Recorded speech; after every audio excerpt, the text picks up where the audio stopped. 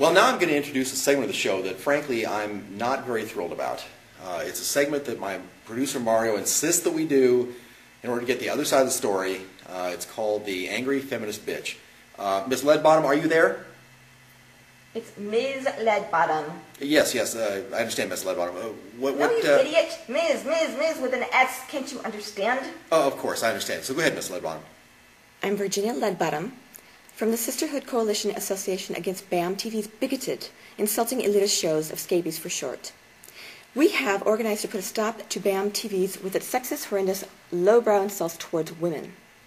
We will not sit idly by while Dr. Neder, whoever he is, if he's even a real doctor, demeans and degrades women for his own benefit.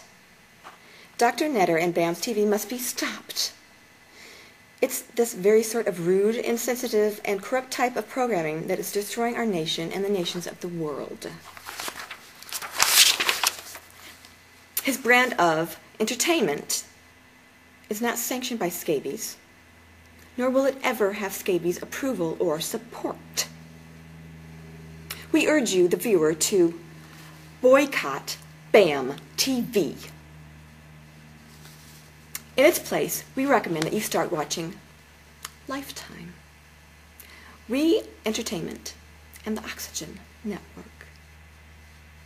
This wholesome entertainment, with its female-oriented, female-aware shows, will help educate you as to the plight that women face today.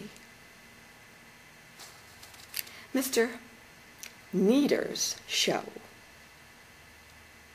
will only serve to further the stereotypes of women as prancing playthings, bouncing bunnies, tasty tarts, and gym equipment that so many men today believe of women. Thank you.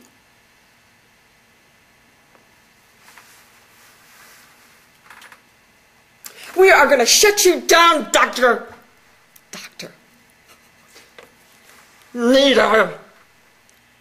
Wow. Ms. Leadbottom sure has her panties in a bunch. I don't wear panties. I wear bloomers. Well, that explains a lot.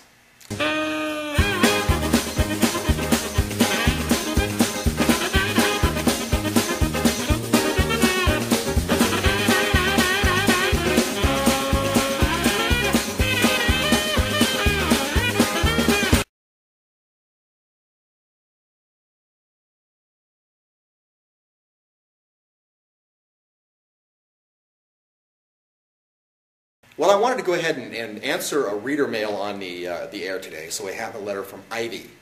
Ivy writes, "Hello, Dennis. I met a guy for several times, and he paid the bills, the lunch, the dinner, and the movies. I don't feel good about not paying all the time. It's a paradox. If he pays, I feel uncomfortable, like I owe him something, but if he doesn't pay, I feel upset, like maybe he's not that into me. How should I handle this?"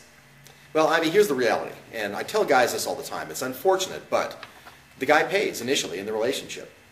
That's just the way it is. And like you said, if he doesn't pay, it's almost like, well, isn't he into me? What's wrong? What's wrong with me, right? And that's obviously not a good way to start a relationship. But let me also say, that doesn't mean you shouldn't be returning something to it. If you've gone on a couple of dates and he's taking you some nice dinners and maybe taking you to a movie or had a picnic or whatever, why not go ahead and invite him over and make dinner for him one night? I mean, this is kind of a nice little arrangement. You can have him over, have a bottle of wine, relax, make him a nice home-cooked meal, and maybe it'll turn into something a little more exciting later on, too. Gives him an opportunity to make it happen, right?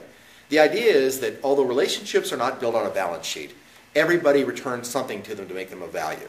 If only one person is doing the giving and one person is doing the taking, it's a relationship that's never going to work. And you obviously don't want that. So I thank you very much for the letter.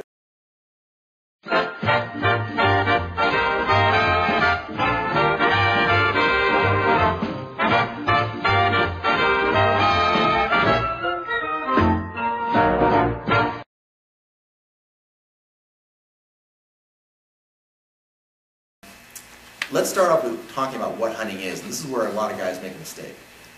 What most guys do is they get themselves ready to go like on a Friday or Saturday night, and then they go out to hunt. Okay, hunting is not that. If you're hungry whenever you're hungry, right? So why would you then wait until Saturday to go eat? You're always on the hunt, which means you always need to have your game in your back pocket. This is a big mistake guys make. I answered a question this morning from a reader. He was saying, well, how do you actually get yourself prepared to meet women? Well, the fact is you learn the skills and you have them with you all the time. Where do you go? Everywhere. Where are great women? They're all over the damn place. So why limit yourself to just the bars or just the clubs, which, by the way, are the worst places to meet women there are, by far. We'll talk more about some of the issues with bars, clubs, and the internet later on, but for the most part, we will, in the session, get into how to use those to your advantage. And that's one of the things I know you guys are interested in. But that's not the only place you want to have those skills available. You go and get some coffee, Starbucks, great. You go over and have your car fixed. Wherever you are, there are great women.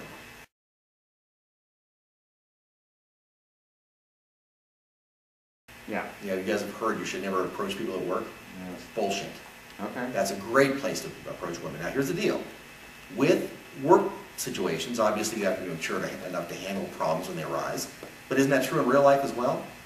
You see, there's a whole bunch of adages that we live by that are just frankly bullshit. And that's one of them. You spend, what, a third of your life at work? Why aren't you using it for hunting? It's a great opportunity. Plus, you already have something in common. You work at Disney? I work at Disney. You work at Starbucks? I work at Starbucks. Yeah. You're in the porn industry? I love the porn industry. Whatever. But the fact is, you got to take advantage of the tools that are there. I mean, don't discount anything.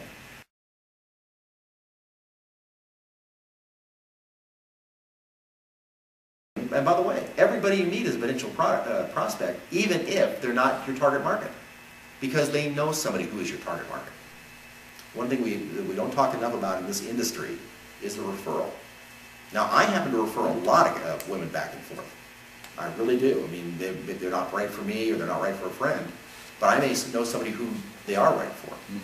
And all of a sudden, this girl falls in this guy's lap. Well, how fucking lucky is he? Now he better take advantage of it or we won't get another referral, right? Yeah. But see, that's the other thing we don't do too, is we don't work as a team to refer these people. You meet women all the time, and maybe the woman is not right for you, but for Sam, shit, ideal. You got to be passing the numbers back and forth too. And of course that comes the other way. You can't expect referrals unless you give them.